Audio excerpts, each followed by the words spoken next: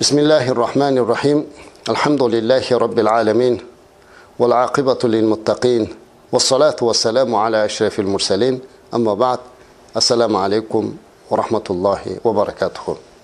Muhtaram yurtdoshlar, aziz mu'min, musulmon, birodar aka-ukalar. Sizlarni bugun ulug' kunda, Rajab oylarida birga ko'rib turganligimizdan, bugun birgalashib Allohni eslashlik, Allohga duo qilishlik baxtiga musharraf bo'lib turganligimizdan Allohga shukronalar aytib qolaman. Alhamdulillah azizlar, Alloh azza va jallaga ko'p shukr qilishimiz kerak. Odamlarga bir necha martalab tinchlik, osoyishtalik ne'mati haqida, sihat, salomatlik haqida ko'p gapirganmiz. Va bu gapimizda davom etamiz. Chunki payg'ambarimiz alayhi salatu vassalam o'zlari aytganlarki, ni'matani maghbunun fihima kathirun minan nas. Ikkita ne'mat borki, odamlar buni hech qadriga yetmaydilar. Bittasi xotirjamlik, ikkinchisi sihat, salomatlik degan edilar. Ehtimol mana shu hadislarni o'z vaqtida aytganimizda biroz o'ylangan bo'lsak, bugun fikrlashga, bu hadisni qanchalik hayotimizga taalluqli ekanligini ko'rib turibmiz. Dunyo bo'yicha tarqalgan bittagina kasallik, tojlik virus yoki koronavirus deb atalgan bu kasallik hammani tashvishga solganini ko'rdingiz. Uzoq Xitoydan boshlangan bu kasallik dunyoning juda ko'p davlatlariga yetib keldi. Holbuki o'zi hali hech kim bundan hamma ham jabr tortmagan bo'lsa-da, uning vahimasi, uning tashvishi hammani e'tiborini qaratdi. Sihat, salomatlik ulug' ne'mat ekanligi, xotirjamlik ulug' ne'mat ekanligini yana bir karra tushunib yetmoqdamiz. Bizning diyorimizdan ham, O'zbekistondan ham bir nechta fuqarolarimizga mana shunday kasallik yuqqanligi to'g'risidagi xabarni matbuotda e'lonini ko'rdik. Avvalo ushbu kasalga chalingan fuqarolarimizga Allohning o'zi shifo bersin.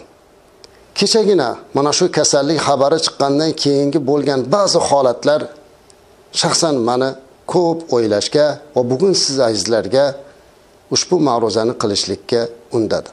Ijtimoiy tarmoqlarda, matbuotda koronavirus chiqdi deb xabar berishi bilan odamlarda vahima uyg'ona boshladi. Biz bir narsani bilishimiz kerakki, azizlar, Allohning irodasisiz, Allohning xohishsiz hech narsa bo'lmaydi. Hatto daraxtning bargi ham Allohning irodasi bilan uzilib yerga tushadi. Holbuki biz iymon shartlarini gapirganimizda va xayrihi va sharrihi min Allohi degan iborani ishlatib iymon keltiramiz. Har qanday yaxshilik ham, har qanday yomonlik ham Allohdan. Biz bunga iymon keltirganmiz. Ya'ni Alloh bizni taqdirimizga nima yozgan bo'lsa, azizlar, bundan qochib qutula olmaymiz. Shunday ekan, eng avvalo taqdirimizga bitilganiga rozi bo'lib, Allohga tavakkul qilib, qalbimizda vahimani yo'qotishimiz kerak. Agar Alloh saqlasa, xalqimizda gap borku, 40 yil qirg'in kelsa ajali yetgan o'ladi deydi. Holbuki yurtimizda bu kasalni tarqab ketishligi va buni oldini olishlik uchun hukumatimiz hamma choralarni ko'ryaptilar. Bosh vazirimiz alohida aytib o'tdilar. Hozir ushbu kasalni bartaraf qilishlik uchun bizda hamma imkoniyatlar borligini aytdilar. Sog'liqni saqlash vaziri bayonot berdi. Lekin bizga ham ko'p narsa bog'liq ekan azizlar. Mana shunaqa sinovlar bo'layotgan bir paytda mo'min musulmonlar bir-biri bilan jipslashish kerak. Bir-birini qo'llab-quvvatlash kerak. Men payg'ambarimiz alayhisolatu vasallamning bir hadislarini sizlarga o'qib bermoqchiman. U zot shunday degan ekanlar. Nu'man ibn Bashir radhiyallohu anhu dan rivoyat qilinadi. Anna Rasululloh sallallohu alayhi vasallam qol. Payg'ambarimiz alayhisolatu vasallam shunday dedilar. Mathalul mu'minina fi dawaddihim wa tarahumihim wa ta'atufihim mathalul jasadi idha ishtaka minhu 'udwun tada'a lahu sa'irul jasadi bisahri wal huma rawahu al-shaykhani. Ikki shayx rivoyat qilgan ushbu hadisda payg'ambarimiz alayhi salatu vasallam mu'minlarning sifatini aytibdilarki, mu'minlar o'zaro do'stlikda, mana shu bitta yurtda yashayotgan mu'min musulmonlar bizlar haqimizda aytilyapti azizlar. O'zaro aloqalarda, o'zaro do'stliklarida, rahim qilishlari va bir-birlariga mehr ko'rsatishlarida xuddi insonning bir jasadiga o'xshaydi. Go'yoki bir jasad Undagi bir a'zo xasta bo'lsa, jasadning qolgani unga qo'shilib bedor bo'ladi va istimalaydi. Agar bir jasadimizni bittagina qo'limiz og'risa, butun jasadimiz qiynaladi. Qayerimiz og'risa, butun jasad qiynaladi. Demak, biz mo'min musulmonlar bitta jasad kabimiz. Bir musulmon og'risa, hammamiz og'rishimiz kerak. Hammamiz shunga bedor bo'lishimiz kerak. Demak, mo'min musulmon banda mana shunday bo'lishlikni chaqiradi. Payg'ambarimiz alayhisalom boshqa bir hadislarda aytadilar-ki, mo'min musulmonlar xuddi bir binolar kabi bir-birini yelkasi bilan ushlab turadi deb qo'llarini orasiga tiqib ko'rsatdilar. Mo'minlar shunday bo'lish kerak.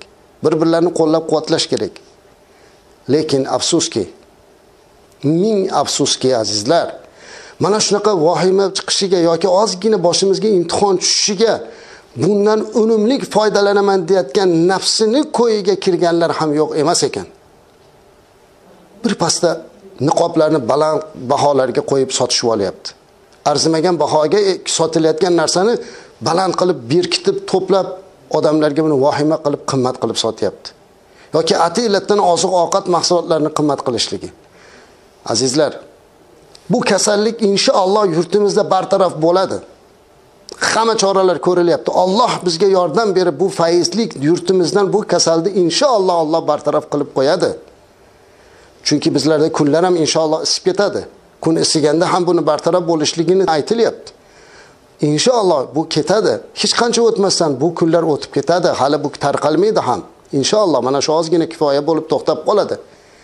Lekin siz mana shunaqa kunda o'zingizning mo'min musulmon birodaringizga, ham yurtingizga, vatandoshingizga insofingizni qo'shib sotayotgan savdogar bu ishlardan keyin vijdoningiz bilan qolasiz. Nima deysiz Allohning huzuriga borganda? Shumi mo'min musulmonchilik? Shumi bir vatandoshlik? Ozginagina bir xabar chiqsa-yu, siz oziq-ovqatingizni darrov qimmat qilib olsangiz, doringizni qimmat qilib olsangiz, niqobingizni qimmat qilib sotaman deysiz. Nahotki odamlarni, yurtdoshingizni, birodarlaringizni musibatidan foydalanaman deysizmi? O'lmaysizmi? Abadiy yashayman deb o'ylayapsizmi?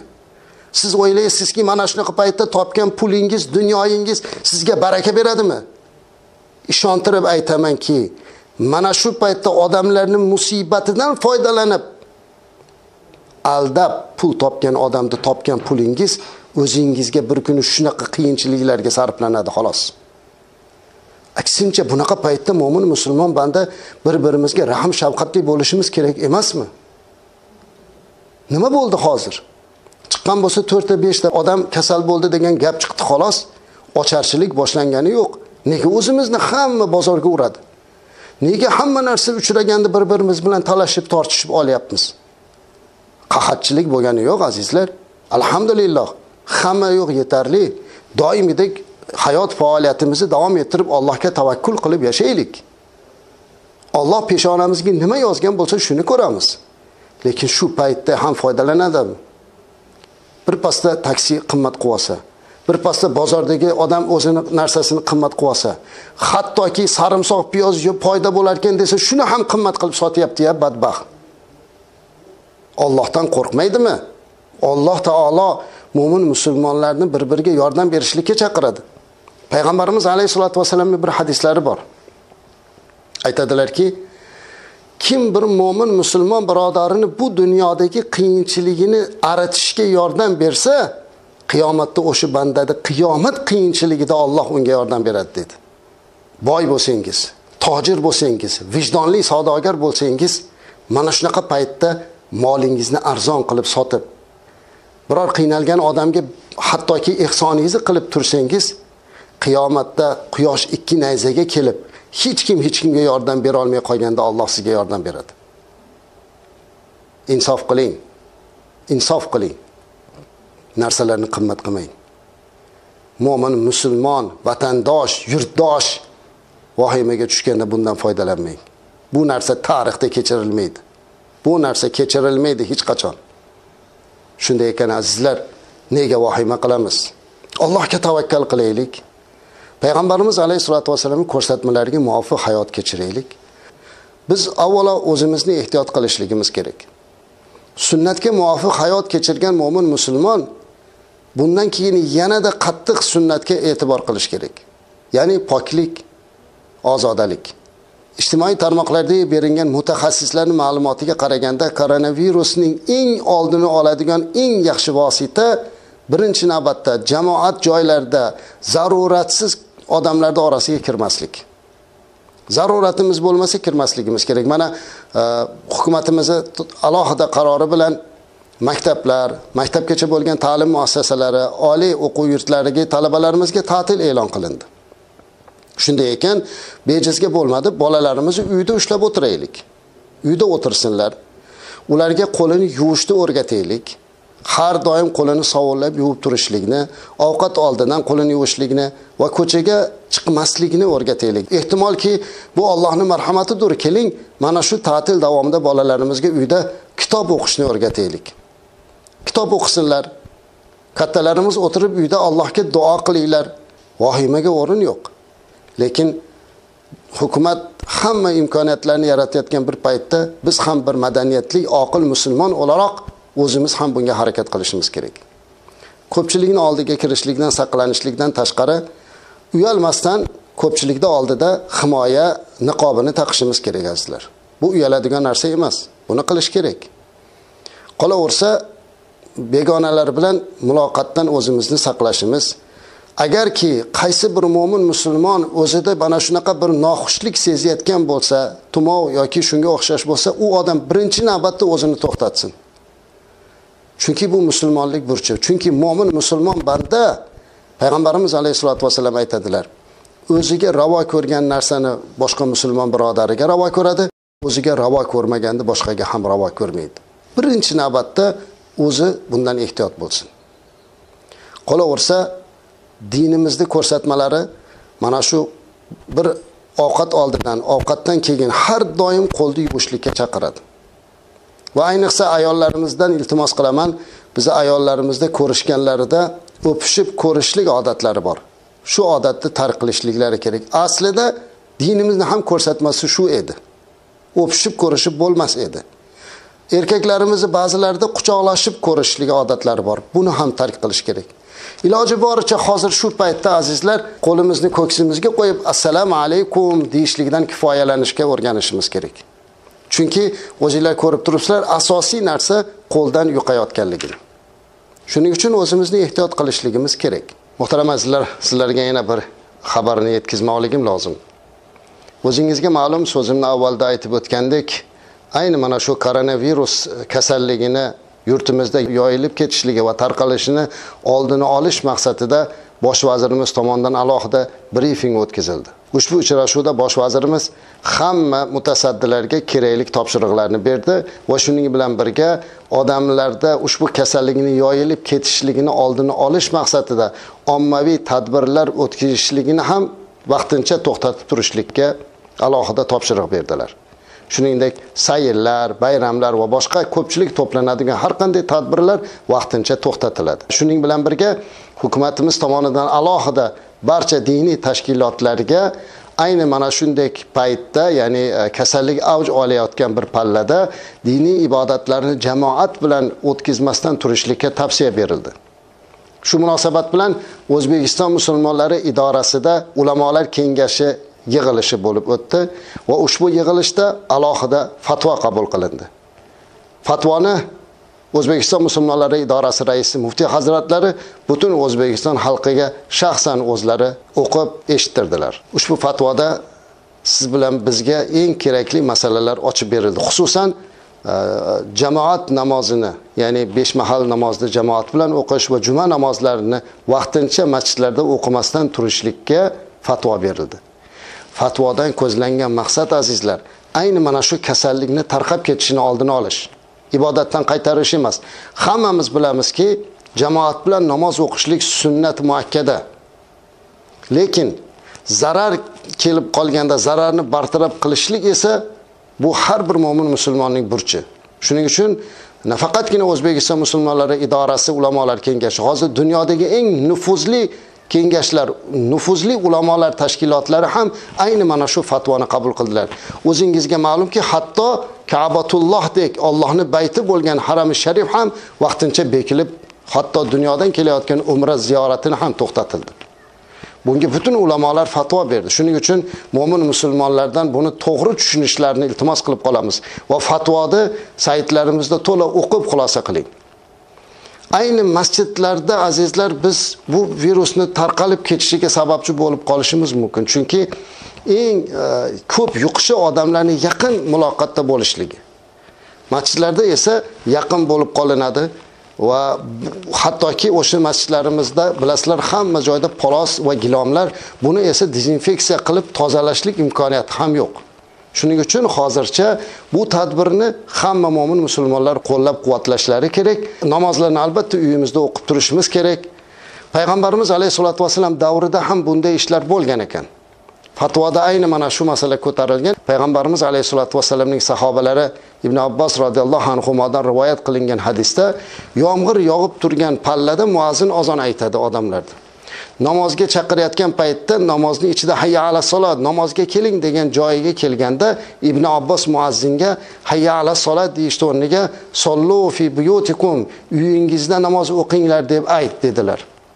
Chunki yomg'irda odamlar qiynalmasin dedi. Shunda atrofidagilar bunga ajablangan edilar. Nega ajablanasizlar? Bu fatvoda, ya'ni bu so'zni mendan yaxshiroq bo'lgan zot aytgan, ya'ni payg'ambarimiz alayhisolatu vasallam ham shu tavsiyani berganlar dedilar. Odamlarning yomg'irda loy va balchiqlarga botib kelishini xohlamadim dedilar. Agar e'tibor bergan bo'lsangiz, birgina yomg'ir tufayli jamoat namozidan qaytarilayotgan ekan, bu kasallik undan chandon og'irroqdir.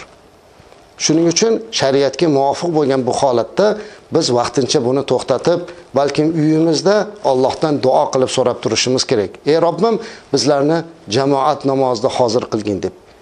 Ushbu fatvoda ko'rsatilgani kabi namozlarimizga azonlar aytilib turiladi. Masjidlarda azon aytiladi. Bu shunchaki siz azizlarga namoz vaqtini va yurtimizda azonni to'xtamasdan turishligini nishonasi bo'ladi. Ammo lekin hamma o'z uyida namozini ado qilmoqligi kerak. Inshaalloh bu vaqtincha chora azizlar. Allohdan umid qilamizki, tez kunda bu kasallik bartaraf bo'lsa, yana siz bilan jamoatlarda namoz o'qiymiz, yana birgalashib duo qilamiz. Va albatta katta jamoat joylariga, ko'p odamlar to'planadigan joylarda agar zarurat bo'lmasa, o'zimizni ehtiyot qilib turishligimiz lozim. Payg'ambarimiz alayhisolatu vasallam hattoki masjidlarga sarimsoq piyoz yegan odamni kelishlikdan qaytardilar. Boshqalar ozor topadi deb. Kichkina narsa bilan ham namozdan qaytargan edilar. Ammo bugungi bu kasallik bu bir ofat azizlar. Bunga hammamiz ogoh bo'lishimiz kerak. Va men o'ylaymanki, har bir mo'min musulmon bu fatvoni to'g'ri qabul qiladi va bunga itoat qilishligi vojib bo'ladi. Chunki fatvoni ulamolar kengashi tomonidan chiqarilganini eshitgan musulmonga fatvoga itoat qilishlik vojib bo'ladi. Allohim yurtimizdan ushbu kasallikni uzoqlashtirsin. Ilohim yurtimizdagi xalqimizni bunday balolardan o'zi saqlasin. Masjidlarimizda yana ibodatlarimiz, yana jamoat namozlarimiz, yana juma namozlarimiz bardavom bo'lishligini Alloh o'zi nasib qilsin. Assalomu alaykum va rahmatulloh.